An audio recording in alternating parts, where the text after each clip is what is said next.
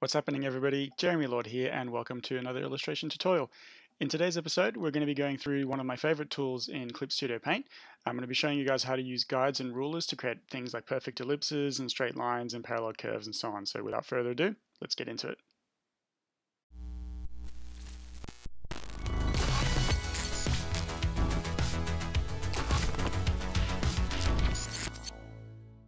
So we're going to take a look at a few things today in Clip Studio Paint using the guides and rulers tool. So guides and rulers are super handy for drawing this kind of mechanical drawing where we've got these kind of circles, tubes, we've even got concentric circles, and especially these type of ellipses here where, you know, no matter what your skill level is, ellipses can always be a little bit tricky. And so there's a range of different tools in Clip Studio Paint that can help you speed that up and get that a little bit more accurately. So we're going to take a look at those today.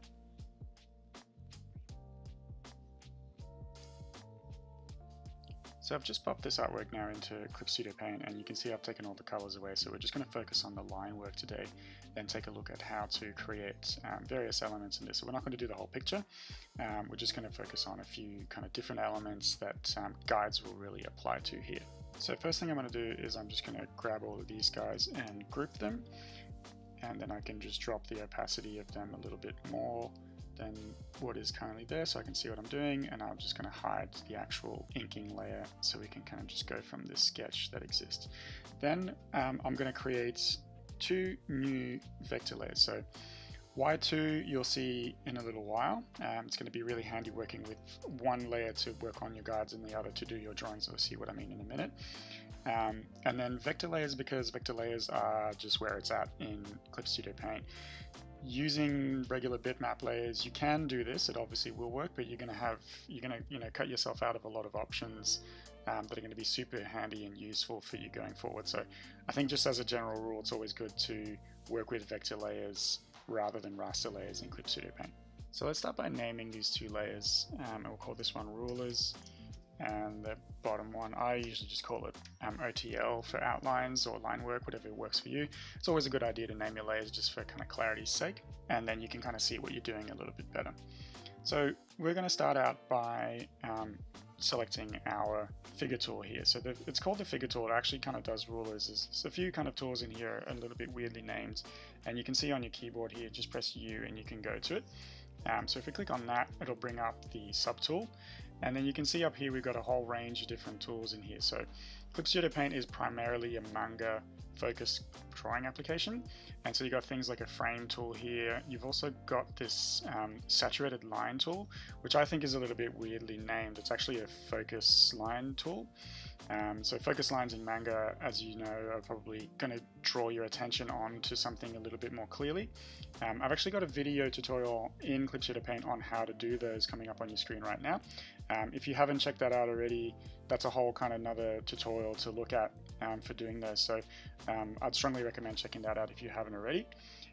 But for today, we're not going to do any of that kind of stuff. We're just going to focus on this one. So this straight edge ruler up here, and we're going to take a look at the options that are in this panel. The main ones we're going to look at today are the special ruler tool and our figure ruler tool. So we've got a few different things in each one of these options. There's also a whole bunch of different kind of linear tools and curve tools. You can use those if you want to. They're pretty straightforward in what they do, but in terms of actually drawing something like this, the two main ones that I end up using most of the time are the figure tool, the figure ruler, and the special ruler that's got a few different options in it. So let's start with a figure ruler here, and we're going to look at the options down here. We got a square, we got a circle, and we got a hexagon. You can actually change a bunch of different things here about this and kind of give it more sides, if you will. So if you've got this one here in your options, you can actually increase the number of sides that you want. If you don't want a hexagon or you want a pentagon or something else, you can change all those things. We're going to leave it at that, and we're going to focus on the circle one here. In case you didn't catch that, I just went to click down on the little spanner to bring this particular window up of settings. But yeah, so we're going to start with that one. And how it works, basically, we're going to go make sure that we're on our ruler layer up where we created it, and then we're going to click and drag. As always, if you hold down shift, you're going to make a perfect circle, but we're going to leave that like this for instance right now because we're creating an ellipse.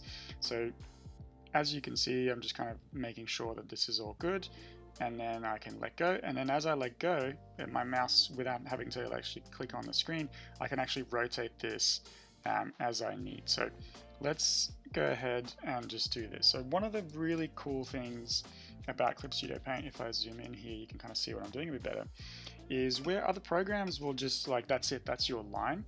Clip Studio Paint uses this as a ruler, which is what the tool is actually called. So if I switch back to my pen here, my G pen, which is the one I use all the time, you can see that I can actually just draw anywhere on this line, and it won't necessarily fill the entire line. So for instance, this is super handy if I'm just wanting, you know, an ellipse or like the ledge of a tube or something to start here and then kind of taper off because I don't want the entire thing. I can do that pretty easily and it doesn't fill out the whole thing. So obviously if I'm using a mouse here, it's going to make sure that I've got a nice kind of even thick line all the way through, and then I've got this really perfect ellipse all the way through. But the really cool thing I really enjoy about this is that you can actually make this a little bit more kind of drawing like and get this idea of, you know, you actually hand drew this rather than having it be something that's going to be too restrictive as for that guide. So that's one of the really nice things about this tool that I super enjoy working in Clip Studio Paint with. So let's undo that. Let's clear this for right now. And we're actually going to go and edit this. So obviously I've just kind of drawn this anywhere in my canvas, but what I want is probably for it to kind of go like right here. I want to draw this one. So I'm going to go onto here and I can edit this ellipse after I've actually done it. So up here in my tool panel, you can see I've got this guy here called Operations. So I'm going to click on that and then select the objects. And then I can literally just go and click on this guy in here. So using this one, I can then move the entire object. Whoops, sorry, clicked on the wrong one. Should probably lock that one. I can click on this one. Nope. There we go. And then transform this and drag it down into there. And then holding down shift, I can move it around, I can rotate it, I can basically do what I want to it. If I don't hold down shift, obviously it's going to squish and distort this to where I need it to be. So that's always going to be kind of super helpful there. It's a good idea as well because you can see that I've got it at an angle. So it's making my bounding box around this to transform it a little bit funky. And it's a little bit hard to control the kind of width of it. So I'm going to get out of that and go back into it once it's basically kind of rotated in a vertical way, and then that's going to give me a lot more control over that. So just a nice little kind of tip for you guys to kind of think about when you're doing this or you have to arrange this. You can do it a little bit more easily if your ellipse isn't already on an angle. It's going to kind of translate a lot more easily than if it was. So that's pretty good. I'm pretty happy with that being there the way that it is.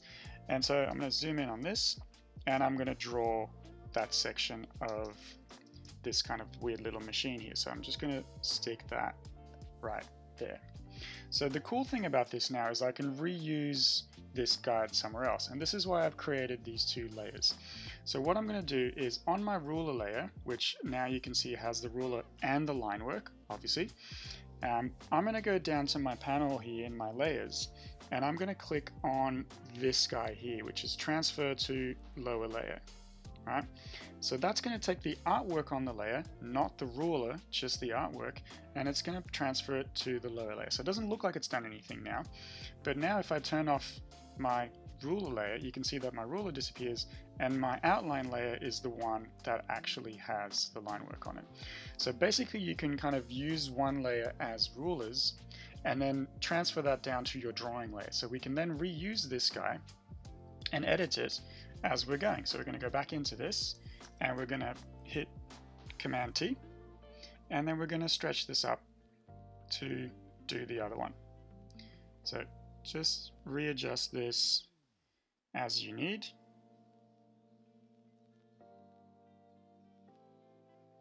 And again, I might just go this vertical way here and then Command T again and then do it this way. Might be a little bit easier. Yeah, that's much better. Rotate that. Drag that one over here. and then we're good to go. So now we're working on like concentric ellipses, which is even kind of more of a challenging thing. And then I can switch back to my pen tool and draw the rest of this in, and then go back to my transfer to lower layer, and I've got both of these guys now on this layer, which is again going to be super handy for me. So now I can just kind of continue drawing this as I need to go with different shapes. So we're going to take a look now at drawing this kind of half sphere and seeing what we can do with this. So let's start by deleting this particular ruler here, and we can just take that icon and just drag it into the bin, and that's deleted. So we don't want interference in between the two rulers because they will overlap at this stage. You can have multiple rulers on the same layer, that's perfectly fine, but if they start to overlap, then the program's not going to know which one you're trying to apply it to, and it might kind of do a little bit of weird stuff. So just safer in this instance to delete this. We're going to switch back to our figure tool here, our ruler, and then I'm literally just going to draw a perfect circle. So it's going from the center out, so I'm holding down shift, and then I'm just going to roughly line that up to the edges of my ellipse, and then click and release, and then I can start to draw this back in here. And there we go. So this is again where it's handy for you guys to kind of think about, because obviously I've got a different line thickness on the edge of my first ellipse here, so I can actually take that back in and kind of copy that out of my thickness, and then the thickness matches up so it looks a little bit more kind of natural on something like this. So just making sure that that all kind of aligns, and there we go. So again, you know, like this depends on what you're trying to do. Make sure I transfer it back down to my original layer. If you're happy for this to be a little bit more kind of hand-drawn feel, then you don't really need to do all this stuff. But if you're trying to get something nice and kind of geometric and even throughout, then this is going to be super handy. And this is also where you'll notice, obviously I've kind of overlapped my line here drawing this, so this is maybe going to be a bit of an issue. So having my vector layer here is going to be really handy for this kind of stuff, because what it means is if I switch back to my outline layer and I go to my eraser tool, so E on the keyboard, you can see that as I click on this, any overlapping line will automatically get scrapped. And so all I've done here is using my eraser tool on a vector layer. This only works on a vector layer, not on a bitmap layer. I can literally just cut a line through this and it will scrap it out. And so basically, you know, again, kind of a demonstration of that is if I've got 1, 2, and I've got these two things, and I want the first one to overlap the second one, then I literally just go to my layer and literally just draw a line through those two, and they get deleted at the intersection. So it's super handy and powerful tool for you guys to use when you're using Clip Studio Paint, and that's why I highly recommend using vector layers and getting used to those rather than using your standard bitmap layer. Okay, so now let's take a look at doing these tubes up here. And tubes are always a little bit tricky because, as I said, you'll start by kind of doing one of these lines, and that's totally fine to kind of achieve this result. You know, like when you're drawing the first one, who cares? It just goes wherever you tell it to. But as soon as you're trying to draw the second one, that's when you get like, you know, it's a lot thicker here than it is here, and it might not be exactly the same kind of line all the way through. So that can be quite challenging when you're doing this kind of stuff. So again, there's a ruler for that as well. So where previously we deleted our ruler, we're going to be working up here now, so I probably don't need to delete this ruler. That's all good. So I'm going to switch back to my ruler tool here, and instead I'm going to go to my special ruler. And in the special ruler, in the options underneath, you'll see a range of different options down here. So we've got parallel line, parallel curve, multiple curve, and radial line, which is the one that we use for drawing kind of focus lines. Radial curve, concentric circles, which is a super handy one as well, and then just a guide. So we're going to look at this one, parallel curve, and what that's going to do is it's going to allow us to create this parallel curve. So I'm going to click here and drag this out, and then I'm just going to go down to like this point. So if you're used to using kind of the pen tool in Illustrator, if you've ever used these kind of things called these Bezier curves, which is what they kind of cool, you'll be familiar with how this works. It takes a little bit of getting used to, of like where you put your points and all that kind of stuff can be a little bit funny at times. And then I'm just going to double click to create that line.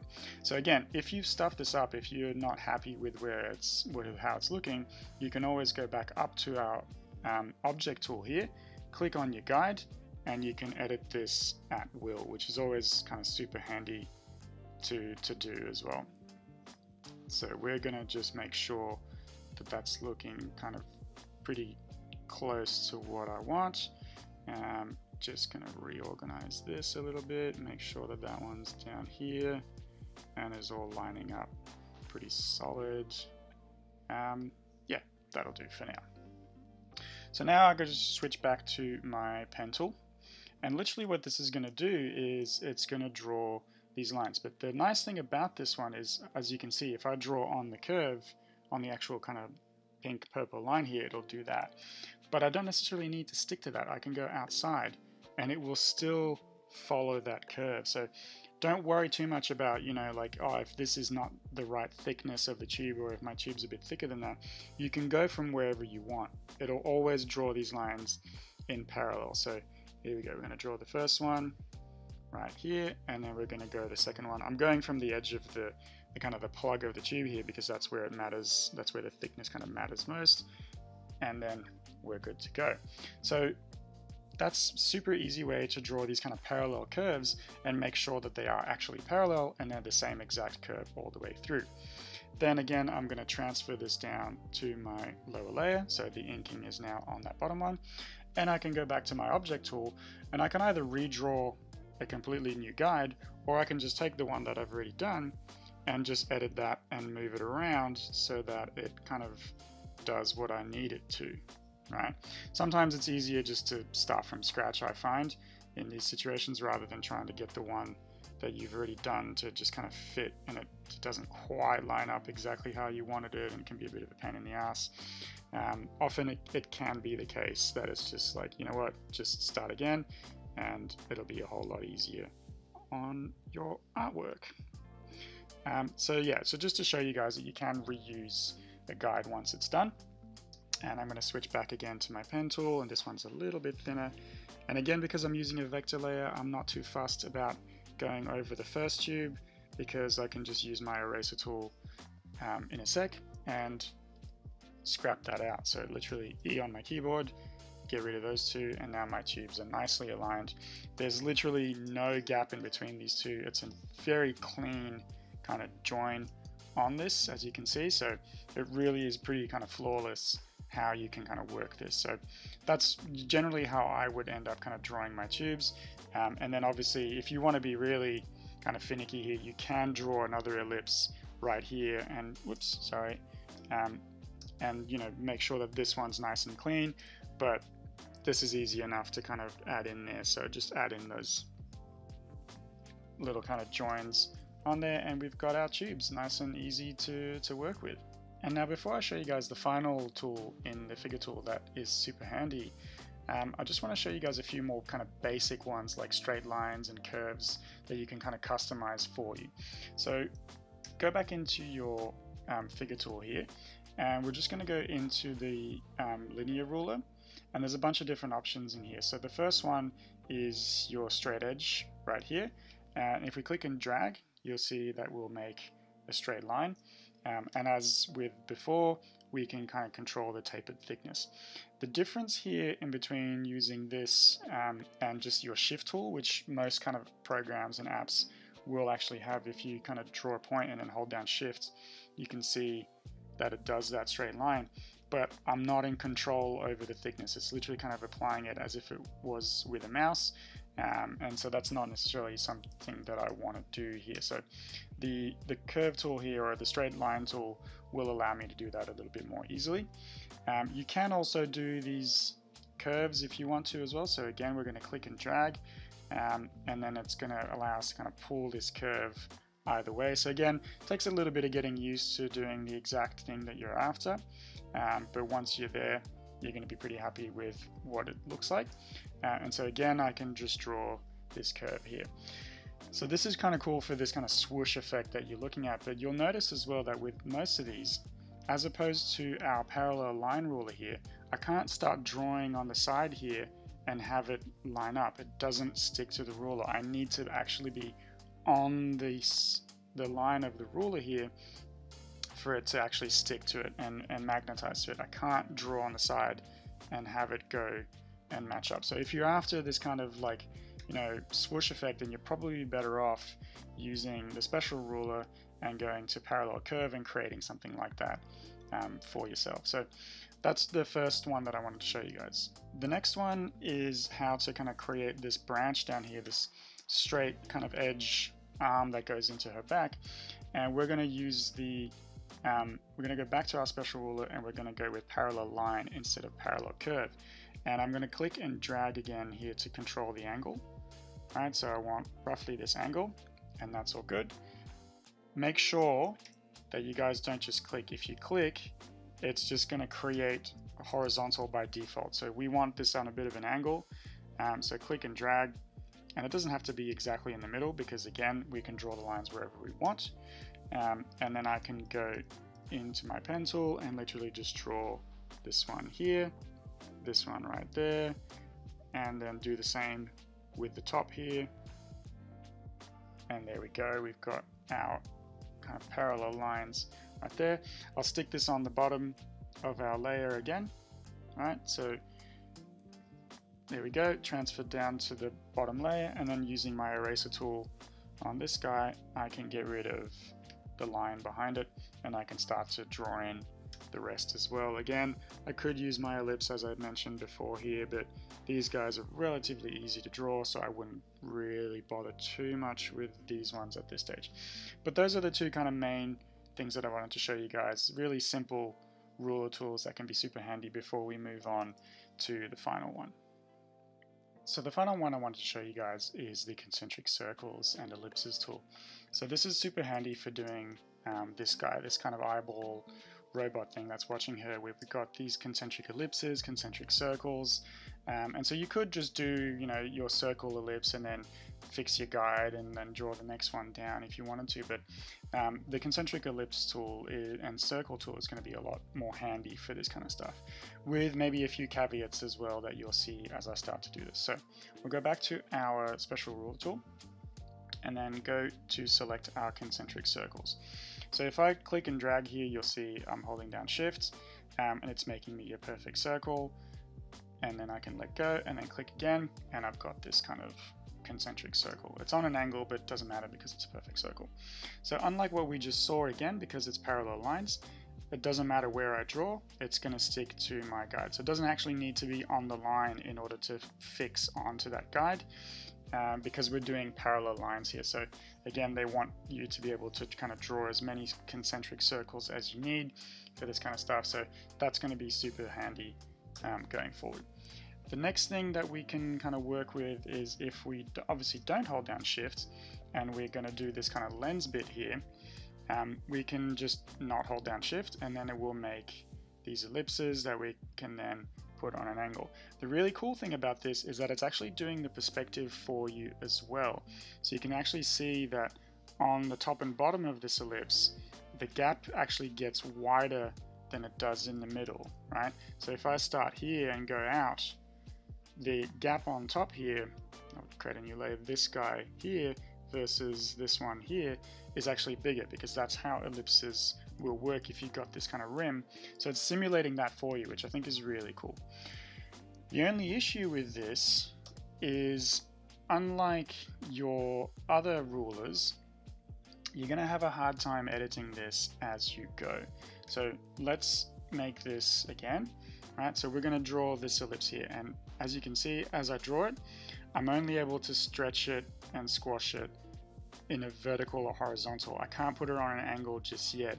So it's very tricky at this stage to go like, all right, I have to kind of guess in the future how wide my ellipse is, and then when I let go of that one, I can rotate it, and it's like, ah, shit, it's not perfect. But the problem is, where normally I could go into this guy and say, you know what, I want to edit you and squash you down, because again we're working with a parallel line where the entire canvas is potentially going to be used. If I press Command T here, you'll notice, whoops, I don't know what's happened here. I've drawn my ellipse on the wrong layer. Somehow I've deleted my layer. That's alright. I'll just make a new vector layer, and then drag this ruler back onto it right here, and there we go. Sorry about that. These little kind of issues can happen sometimes. So what I was saying is, if I press Command T now, you'll see that it's actually selecting my entire canvas. It's put handles across the entire thing, and if I want to squash that down, you'll notice that it just kind of screws the whole thing. So this one's a little bit kind of trickier to use in that sense. So I just wanted to show you guys how to create these concentric ellipses if you are ever in a position to want to do that. But on something like this, on this lens here, what I would advise is that you guys do the following. So we're going to go back into our special ruler concentric ellipse, and then we're not going to worry too much about getting it right. We're just going to make a random ellipse, and then again, same thing with the angle. Let's keep this kind of vertical as we possibly can, and then we're going to draw in 1 and 2, and then I'm going to make another vector layer, smash that underneath it, put my artwork on that one, and then Command T on that, and fix that as I need to here. So it's a bit of a roundabout way to do it. And again, you know, that particular ruler can be super handy in some scenarios, but in other times it can be a little bit tricky, as you guys just saw with this. But yeah, generally speaking, you're going to have a much easier time working with these kind of rulers and guides, creating artwork like this, as long as you're on a vector layer that you can kind of start to erase different things and have a look at all kind of how that works. So that's basically it for the rulers that I would use. As you guys can see, there's a whole bunch of other ones in here, so you can have a play around with them, but some of them are more useful than others. The ones that I just showed you are the ones that I tend to use most of the time. So you guys can see in here I've got some perfect circles, I've got some tubes, I've got some ellipses, I've got these straight lines that go into circles and all this kind of stuff. So that's what I would use to create an artwork like this going forward. So yeah, again, feel free to experiment with all of this kind of stuff and see where it lands you. But yeah, again, it's a tool that I use all the time. And that about wraps up our video for today, guys. So as always, hope you enjoyed it. Hope you learned something new out of this. If you did, a like and a subscribe would be super appreciated. As always, I've recently hit 1,000 subscribers, so thanks to everybody for the love and support that you're showing me. Really enjoying doing these videos. And until the next episode, take care and we'll see you around.